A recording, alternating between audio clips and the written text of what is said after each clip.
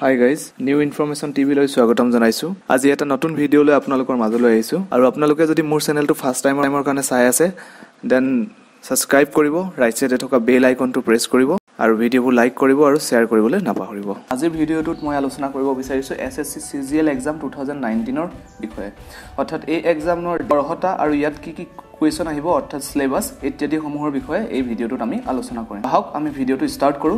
SSC বহু পদৰ বাবে আবেদন বিচাৰিছে। সেই পদসমূহ হ'ল assistant audit officer, assistant accounts officer, assistant section officer, assistant in other ministries, assistant, again assistant, inspector of tax, inspector, central excise, inspector, preventive officer, inspector, examiner, assistant enforcement officer, sub-inspector, inspector in development of post, inspector of Central Bureau of Narcotics, divisional accountant, sub-inspector, Junior Statistical Officer Grade 2, Statistical Investigator Grade 2, Auditor, Junior Accountant, Accountant in various CSE officers, Senior Secretarial Assistant and Upper Divisional Clerk, Tax Assistant and Sub-Inspector, etc. এই সমূহ পদৰ বাবে SSC আবেদন বিচাৰিছে। গতিকে পলম নকৰাকৈ চাকৰি বিচাৰি থকা সকলে আবেদন কৰিব পাৰে। এই পদসমূহৰ বাবে প্ৰয়োজনীয় যোগ্যতাসমূহ হ'ল assistant audit officer, assistant account অফিচাৰৰ বাবে প্ৰয়োজনীয় যোগ্যতা হ'ল বেচেলৰ ডিগ্ৰীধাৰী হ'ব লাগিব।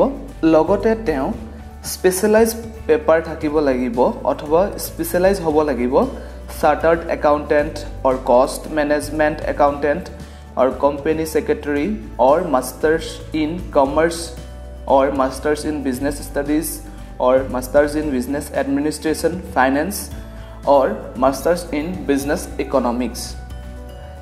Junior statistical officer বাবে প্ৰয়োজনীয় অৰ্হতাসমূহ হ'ল তেওঁ বেচেলৰ ডিগ্ৰীধাৰী হ'ব লাগিব আৰু লগতে তেওঁ 60% মাৰ্কস গণিত বিষয়ত 12 ষ্টেণ্ডাৰ্ডত থাকিব লাগিব অথবা তেওঁ বেচেলৰ ডিগ্ৰীধাৰী হ'ব লাগিব আৰু তেওঁ গ্ৰেজুৱেচন লেভেলত ষ্টেটিষ্টিক্সটো এটা সাবজেক্ট হিচাপে তেওঁৰ লগত থাকিব লাগিব। এতিয়া আহিছো আমি ষ্টেটিষ্টিকেল ইনভেষ্টিগেটৰ গ্ৰেড 2 লৈ। ইয়াৰ বাবে প্ৰাৰ্থীজনৰ অৰ্হতা হ'ব লাগিব তেওঁ বেচেলৰ ডিগ্ৰীধাৰী হ'ব লাগিব আৰু তেওঁ ষ্টেটিষ্টিক্স সাবজেক্টটো গ্ৰেজুৱেচনৰ 3 বছৰে এটা সাবজেক্ট হিচাপে থাকিব লাগিব আৰু আন সকলোবিলাক পোষ্টৰ বাবে বেচেলৰ ডিগ্ৰীধাৰী প্ৰাৰ্থী হ'লে তেওঁলোকে এপ্লাই কৰিব পাৰিব। ইয়াতে এসএসসি আৰু এটা কথা স্পেসিফিক্যালি উল্লেখ কৰিছে যে যিসকল ক্যান্ডিডেটে এন্ড সেমিস্টাৰ এক্সামত এপিয়াৰ হৈছে তেওঁলোকেও এই এক্সামটোৰ কাৰণে এপ্লাই কৰিব পাৰিব।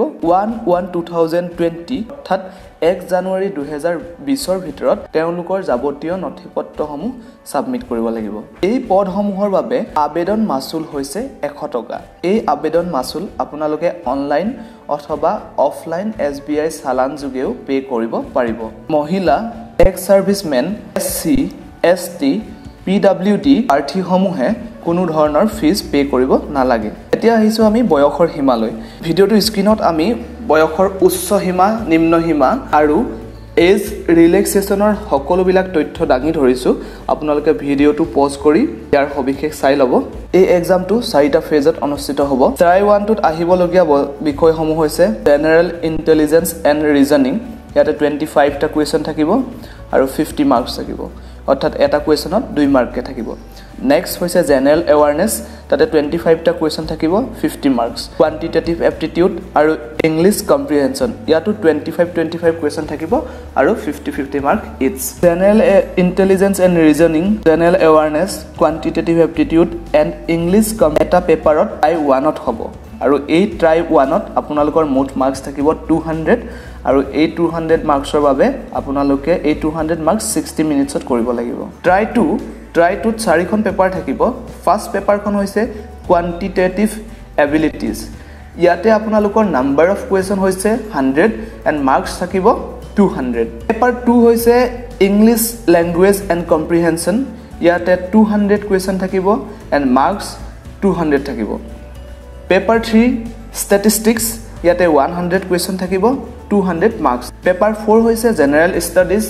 ইয়াতে 100 কুৱেশ্যন থাকিব আৰু 200 মাৰ্কছ থাকিব ইয়াতে আপোনালোকৰ টাইমটো প্ৰত্যেকখন পেপাৰৰ কাৰণে 120 মিনিটকৈ দিয়া হৈছে এতিয়া আমি আহিছো ট্ৰাই 3 লৈ ট্ৰাই 3 এক্সামটো হ'ব ডেসক্ৰিপটিভ এক্সাম আৰু ইয়াতে আহিবলগীয়া বিষয়সমূহ হৈছে ৰাইটিং অফ এছে ফ্ৰেজেছ লেটাৰ এপ্লিকেশন এটসেট্ৰা আৰু ইয়াতে আপোনালোকৰ মাৰ্কছ থাকিব 100 মাৰ্কছ আৰু এই 100 মাৰ্কছ আপোনালোকে কৰিব লাগিব 60 মিনিটছৰ ভিতৰত আৰু এতিয়া লাষ্ট ফেজ অৰ্থাৎ ট্ৰাই 4 লৈ আহিছো ট্ৰাই 4 টো হ'ব স্কিল টেষ্ট আৰু এই স্কিল টেষ্টটো computer proficiency test and data entry skill test এই দুটা হ'ব ট্ৰাই 4ত বন্ধুসকল এই ভিডিঅ'টোত মই SSC CGL EXAM 2019ত কি আহিব কিমান মাৰ্কছ আহিব ইয়াক সমুকৈ দাঙি ধৰিবলৈ চেষ্টা কৰিলো সিলেবাসৰ সবিশেষ বা ইয়াক কেনেকৈ এপ্লাই কৰিব তাৰ বাবে এটা